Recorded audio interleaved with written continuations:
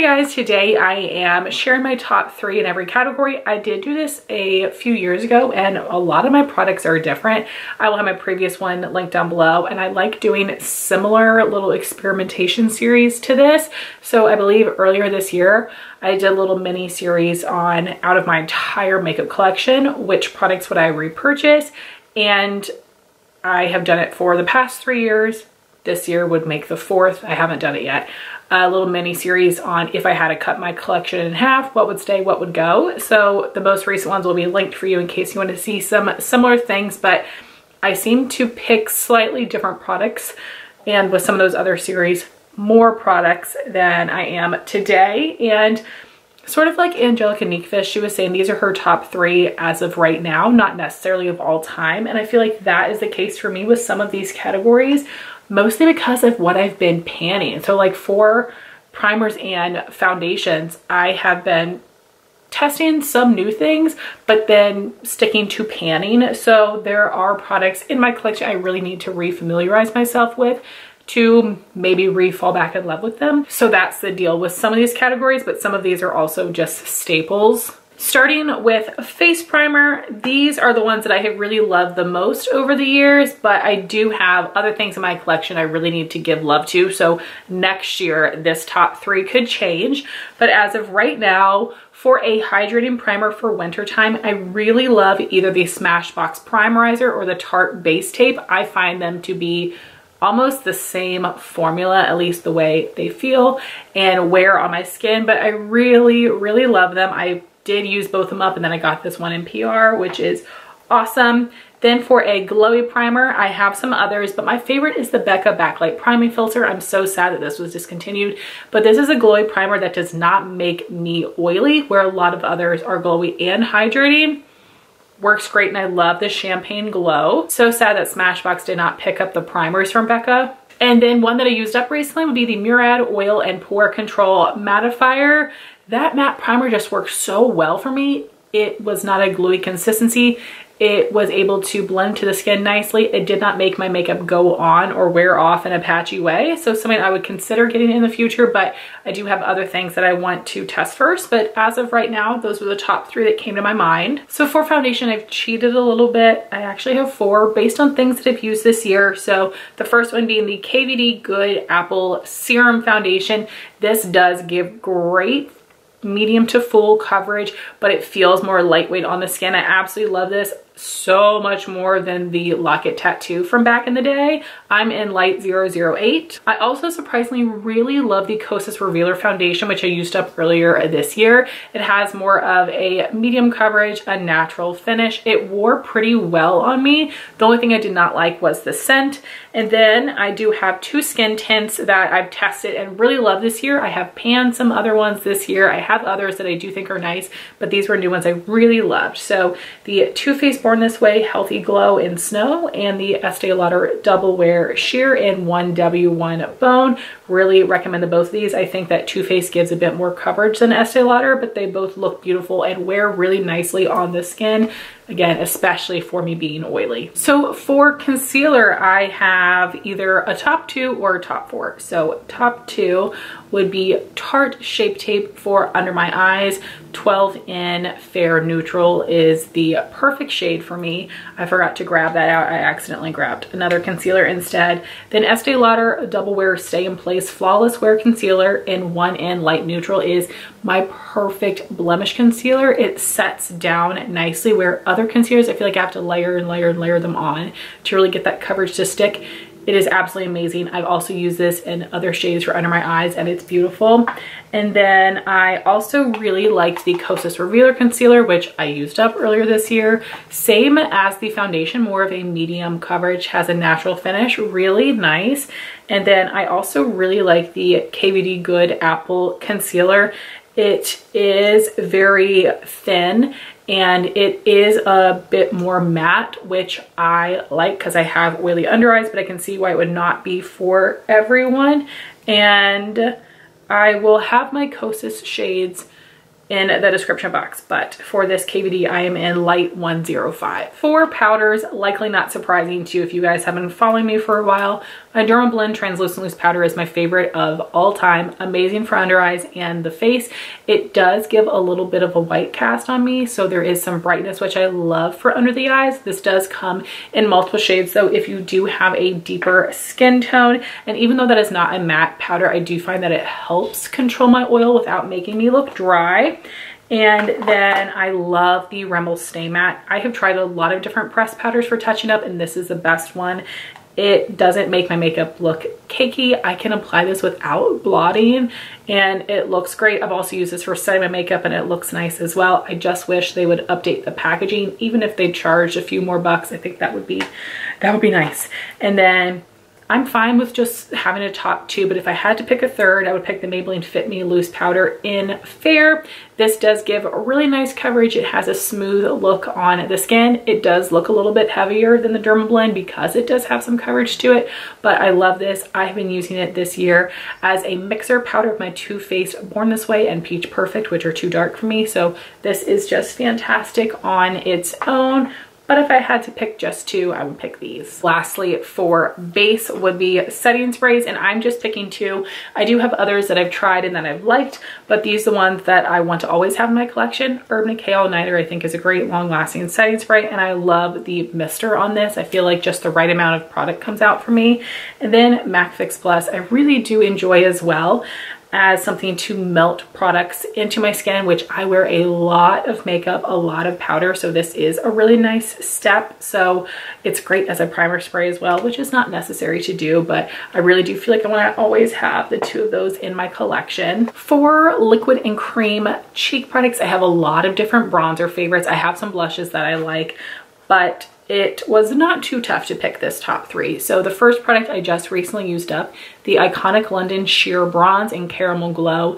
This was a great warm color for my skin tone without being too orange, and it blended into the skin so effortlessly. It looked beautiful on top of foundation, didn't sheer it out. I definitely do want to repurchase that. Then for cream bronzer, I feel like one of the most effortless ones for me would be the Makeup by Mario Soft Sculpt Transforming Skin Enhancer. I have the color light medium. Just looks so pretty on the skin. I like that it's a little bit more sheer and buildable. Because I'm fair and have lighter colored hair, I have to be very careful with bronzer around my hairline, and I often end up looking nuts. So this is a great color and formula. It is a little bit dewy, but I always set my skin with powder, so I don't really have any issues there.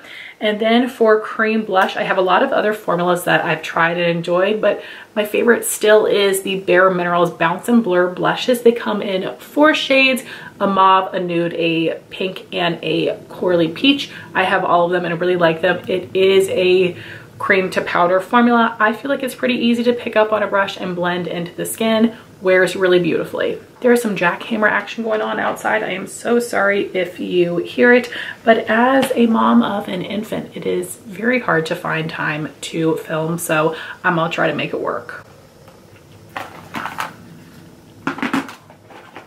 So for powder bronzer, I actually had a very hard time. I really love what I have. I want to continue playing with them more, fall in love with different things. I feel like each season there's a bronzer or two that I really like. And I basically just looked at my drawer and I picked out the 3 that called to me first, but I don't know that I am like singing from the rooftops, these are holy grail, but I do feel good about my picks. So the first one is not available anymore. The Too Faced Sweethearts Bronzer in Sweet Tea. This is a beautiful glowy bronzer, more of a neutral leaning warm shade. 2 different colors here, I just mixed them together. I love how healthy it looks on the skin. Then I really enjoy this M Cosmetics Corselet Sculpting Powder Bronzer in Slip. Again, a great neutral leaning cool shade that works really well for me in wintertime. Doesn't look too gray, nice and pigmented and blendable. And then this summer, I really loved this bronzer from Vesca, Kissed by Santorini. And unfortunately, Vesca is not around anymore, but this was such a nice shade and a great matte formula. For blush, this was hard because I have so many favorites, and I do have some like staple formulas that I've loved for years, but these are the 3 slightly newer but still tried and true favorites from I think last year that I've worn this year, loved just as much. So I've got 3 different like formulas, lines, not just shades. The Bare Minerals bronzers, I have all of the original 3, Kiss of Pink, Kiss of Rose, Kiss of Copper. I love them so much. I am interested in getting the new shade Kiss of Mauve. I swatched Spice and it's too deep for my skin tone, but would look so pretty on more of a medium complexion. But very nice and pigmented, give a beautiful glowy finish without being glittery. Then the new Benefit blushes, I have a ton of them. And these 2 are my favorites. This color is Pom Pom. It's a matte shade. And Tara has a little bit of shimmer. My 3rd favorite would be Moon. It's a great winter shade. Then I absolutely love the Sigma blushes. So they have 6 shades that are individual blushes, and I have 2 of them. The shimmer one is Tiger Lily. The matte shade is Sunset Kiss. And then the reason I don't have the other singles is one of them is in a duo. I have all of the blush and highlighter duos that Sigma has released so far. They're amazing.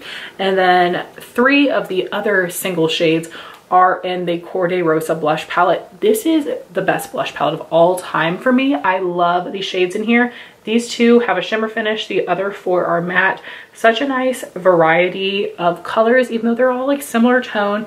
This is like the perfect blush palette for me. So pigmented, so blendable, so beautiful. I would love for Sigma to release more blushes and hopefully more like cool tones, pinky tones, mauve tones, because Berry Love is like the only blush that is more mauve-y except for the Alice in Wonderland duo, but I would love to see some more expansion there. For highlighter, we have 3 different formulas. I'm still a highlighter girl.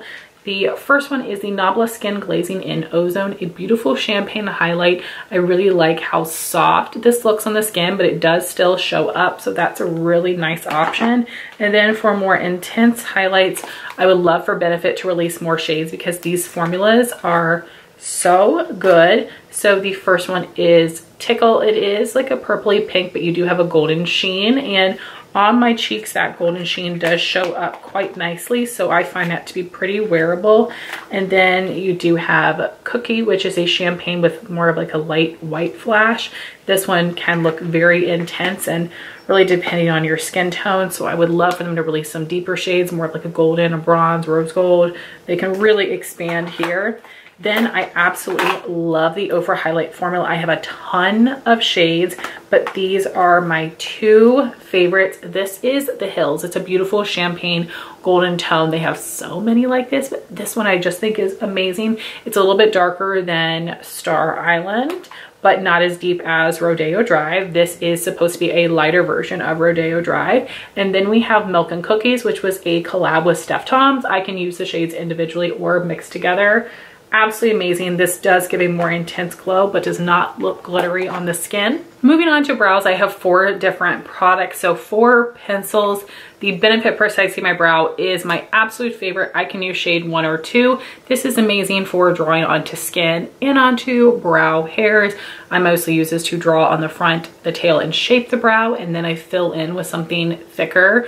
But this is amazing. And then I also really love the Kosas Brow Pop pencil. The shape of that is so amazing because it is like an angled pencil, but it is skinnier than the Goof Proof from Benefit. So it by itself is amazing for lining and filling in. And I love the Honey Blonde shade on me. And then for brow gels, Benefit Gimme Brow is my favorite tinted brow gel. It has some fibers in it to add some thickness. And then for clear, Anastasia Clear Brow Gel I still think is the best, holds the brow hairs in place really well. So those are still my favorites. Open to trying new things, but those are my standbys.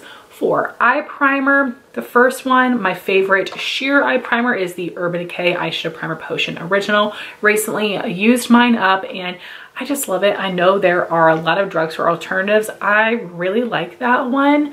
I feel like it doesn't feel too heavy on my lids. It helps keep my eyeshadows from creasing and lasting longer. So I am willing to spend the money on it when I can get it on sale, 40–50% off. Then for a tinted option, the Anastasia eye primer is really nice. This is like an ivory shade, ivory cream color. I wish this would be in more shades, but I have tried using concealer on my lids. It cakes, it looks creasy, it looks heavy. This does help blank out any discoloration, but it does not feel heavy. This is absolutely fantastic. I really love that. And then I figured I would throw in a shadow stick. You guys know I'm a shadow stick gal. I've tried other formulas and I like them, but the Laura Mercier Caviar sticks are just my favorite. This is a little mini in rose gold, but I have tons of full sizes. They are a little bit pricey. If you ever see these minis as a beauty offer with a $25 purchase, or you see this as a 100-point perk, they are worth picking up because you get as much product in here as half of a full size. So amazing. So those are my top 3 eye primers. So for eyeshadow, I just could not pick from my large palettes, but from my small palettes, I'm cheating, but I have some selections. So the Natasha Denona mini palettes I have loved so much. I have so many of them, but these are definitely my top 4 most used. Mini Biba, Mini Nude, Mini Bronze, and Mini Star. I seriously get more use out of these than her midi palettes, the $69 ones. Next would be from Flower Beauty, these large 6-pan shimmer palettes. She just recently launched 2 more of these. In the picture, they almost look more satin, but I cannot wait to see somebody review these. I'm hoping Jen Phelps. So I'm gonna cross my fingers that it is the same formula because the color stories look really pretty, but I absolutely love these. So this is Jungle Lights. You have some more warm tones here than these nice purpley shades. I use them all except for the deepest shade. And then you have this beautiful, more neutral tone shimmers. Again, I tend to use them all except for the deepest shade. This is so good for every day.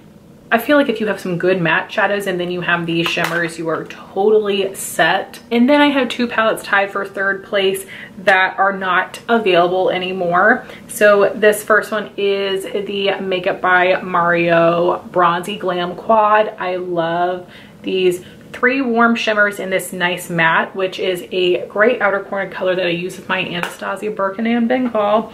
And then, of course, I had to mention my Aether Beauty Citrine Crystal Quad. Again, 3 more warm tone shimmers and then a really great outer corner matte for me. So good, so sad that this is a discontinued product, that Aether Beauty as a brand is going away, but those are my favorite more go-to small palettes. So next we have eyeliners. I am not very good at using liquid liner often anymore, but my favorites would be the Physicians Formula Eye Booster and the KVD Tattoo Liner. I have tried so many others that really run and bleed on me, or my wing disappears because I have very watery eyes.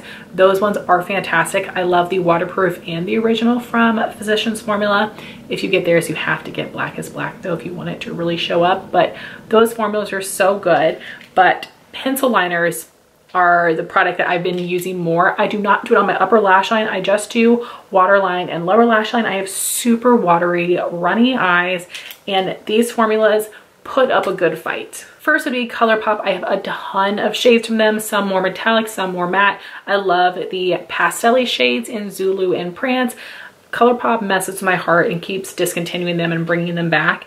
These are 2 limited edition shades that I absolutely love and get the most use out of. So this perfect copper shade is Brickell. It was part of a basketball duo.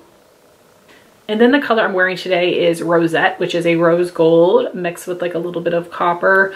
I am almost done with this one, which is so sad. I will get back because with these, if they come back in stock, absolutely amazing formula and beautiful shades. I know a lot of people don't like the ColourPop ones. They say they break on them. They do break from the base. So just twist up a little bit. Don't be throwing your hand all around and the product will stay in the packaging. And just twist up a little bit at a time and you shouldn't have troubles with it breaking off. If you are putting it on the upper lash line though, you might have it break just because of the resistance and tugging, but I like the formula because it does stay in place pretty well. Next we have the Nabla Cupid's Arrow liners. These are going to be on sale during Ulta 21 Days of Beauty. You have to try some of them. Unfortunately, the pastel shades are no longer on the Ulta website, only the neutrals. So the pastel shades I have would be lavender and mint. These, even though they are more white based shades, are still very opaque and pigmented. They didn't need to be layered up a bunch. They look so beautiful. And then for these more neutral tone shades, we have Arrow number 5, which is a little bit more of a mustard tan. And then Arrow number 7 is a burgundy brown. And these are a thicker pencil. Looks like a little smaller than the size of a typical shadow stick, but there is a sharpener on the bottom if you want to sharpen the tip. I have no issues applying this to my lower lash line or waterline. I never feel like, oh, that's such a thick line. Beautiful, stay in place nicely, and they have tons of different undertones and depths of neutral liners. These only come in matte finishes, I believe. And my third pencil liner favorite is from Persona. They only have 4 shades. I would love to see them expand. So they have a black, a brown, and then for the other matte shade, they do have this plum liner, which is so beautiful. I love this in the winter time. And then they have one metallic finish, which is bronze. This is so pretty, and I don't love a lot of bronzes on me, but this one has a little bit more warmth to it, which I think looks so pretty. And these are really nice creamy liners, but they do set down and stay in place quite well. Like I said, I would love for them to extend this shade range, but I love these 2 shades. For mascara, I'm cheating a little bit as well. I love layering and volumizing and lengthening mascara. So my top 2 for volume would be the Lancome Hypnose Drama and the Rare Beauty Perfect Strokes. And then my top 3 for length would be Smashbox Superfan, the Benefit Bad Gal Bang, and the Lancome Idole Lash, or Lash Idole. I'm not sure what's the proper name for it. Those are just so amazing. So whenever I get little samples, I hold on to them. I have so many mascaras right now that I'm not in a place of needing to buy full size, but I have purchased full size of the Lancome and would for all of these others if I could get them on sale. Moving on to lips, I did not pull out any lip balms, but my EOS Smooth Stick in Sweet Mint is just my favorite for in my purse, on the go. Love the texture, not too thin or thick. Love the scent. Then I really love the Laneige Lip Sleeping Mask for nighttime, and I love the peppermint scent, which was limited edition, but they have brought it back for a couple holiday seasons. And then from the permanent scents flavors, I like berry. And then I also love the Jack Black Intense Therapy lip balm. I like the natural mint scent. I find that to be hydrating, a little bit cooling, but it does not dry my lips out. For lip liners, if I could only get one, it would be the ColourPop lip liners. I think they're amazing. I have tons of different shades, and my current favorite is Little One, which is a nice peachy nude, but I've had to pick some other formulas. I really do like the Persona lip liners as well. I have all 4 shades. Almond, the more warm nude, is my favorite shade. And then I also only have one of these, but I love it. The Natasha Denona I Need a Rose lip pencil, and this is the shade Daphne. All of these are lip liners that do need to be sharpened, but they're really like smooth sharpened. They don't feel super hard and dry like the NYX Slim lip pencils or the MAC lip liners. These are a little bit on the creamy side, which I really like, because they feel more comfortable on the lips, but I do feel like they stay in place nicely. So all of these formulas are fantastic. For bullet lipsticks, this was super easy. I am very picky about them. I just feel like the way they feel on my lips and the way that they look, especially on the inner part of my lips, can drive me bonkers. But these 3 formulas are great. The first one being the Makeup by Mario Moisture Glow Plumping Lip Serums. I have tried the Tarte Maracuja Juicy Lips and I just don't love them, but this is so good. So I do have 3 shades from the original line, which do have the shimmer finish. This one is Bronze Glow. And then from his cream finish edition, I have 3 shades of those as well. And this one is Rosewood Glow, just super creamy. They do give nice pigment, beautiful shine to them, which makes your lips look fuller. There is a bit of menthol in there, which I like, but I know it can dry some people's lips out, but I absolutely love this lip product. Just be careful you don't keep it in your pocket or in the car, because it will completely melt. This is a product you can twist up, you can't twist back down. It can be a little bit messy, so just be mindful. Next is something that has been discontinued, which is devastating. They just replaced this lineup, the Buxom Full Force lipsticks. Check out your TJ Maxx and Marshalls, they might be coming there. This is the shade Heartthrob. It's a really great pinky beige nude. I love this formula. I have a couple of different shades. It just sits so nicely on the lips, gives great coverage, and This is a really nice cream finish. I feel like some MAC formulas are shiny, but they feel so heavy and almost too creamy. This is just perfect. Then for a fantastic matte, comfortable lipstick, that would be the Milani Color Fetish Matte. And this is the shade Pleasure, just a really nice, warm, beigey nude. Really like this one. I would love for them to add more shades to this range. So for liquid lipstick, I really don't use them a whole ton, but I do have some formulas I would love to recommend if you are into liquid lipsticks. My number one favorite for years has been the Dose of Colors liquid lipstick. They have an amazing shade range. This does completely dry down. It's a little bit dry, but not as bad as some other formulas. And then something else that is a similar formula would be the Cosmetics Infinite Lip Clouds. This is the shade Rose Nude. I love this color in particular, and I like the applicators on both of these. You can tell it's like this little chair, which just helps to hold extra product and really hug the shape of your lips.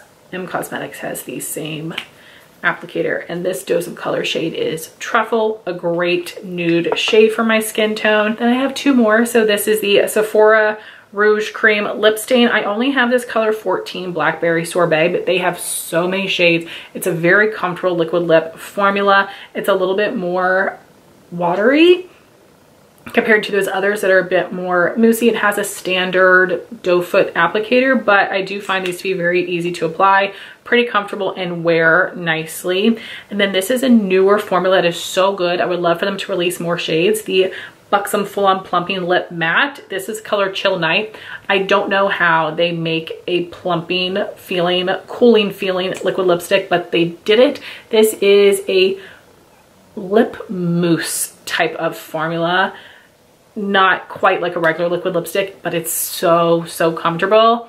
I feel like this could be my new favorite over Dose of Colors if they added some more shades, but this is really nice. I would definitely recommend picking one up to try the formula. And lastly, we have lip gloss, which is very challenging for me. I have lots of different formulas that I really love and a lot of different shades. So I have a top three, but then I have an honorable mention. Oh, I know I'm terrible. So based on my top three are the lines I have the most shades from. Number one is Buxom. I have several of the lip creams and a few of the lip polishes. I like lip polishes if they're more pigmented. So this is one of the limited edition shades from earlier this year. This is Negroni. These give more of a medium opacity, a beautiful glossy shine. I love that slight minty tingle. And this is one of the only sticky glosses that I really enjoy. It's not terrible, but if it's a windy day, your hair is going to get stuck in your gloss, but I just love the way it looks on the lips. You will have a similar experience with the Lawless Forget the Filler glosses. This is the color George, which is a little bit more of like a neutral, cool nude on me.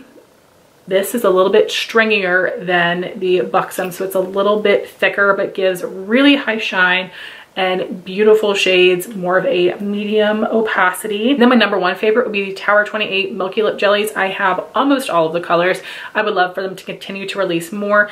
They give a nice medium opacity. They're very smooth on the lips, not sticky at all. So they don't wear for the longest time, but I do not mind reapplying them. This is the color Pistachio. And my honorable mention for gloss would be the Natasha Denona I Need a Rose formula. I have two of the three shades. I have Daphne and Peony. This is the color Daphne.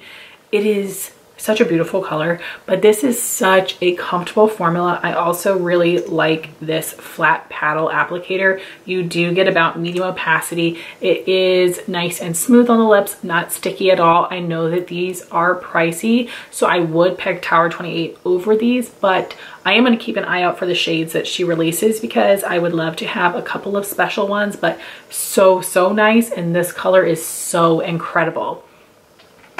So guys, I know that this was a long video. I tried my best to go as quickly as possible, but I would love to hear your thoughts. If you've tried these products, I would love to know what your top three are. And I'm definitely interested to see how some of these categories will change over the years. Like I said, especially for like primer foundations, I feel like that could totally change. And then even for bronzer, I was really surprised how hard of a time I had coming up with bronzers. Like picking three was hard for me, even though when I did like how many of my makeup products would I repurchase, I came up with like 8 bronzers. I don't know, picking three just felt a little bit challenging. So thank you all so much for watching this video. Please like, comment, and subscribe, and I'll talk to you soon. Bye guys.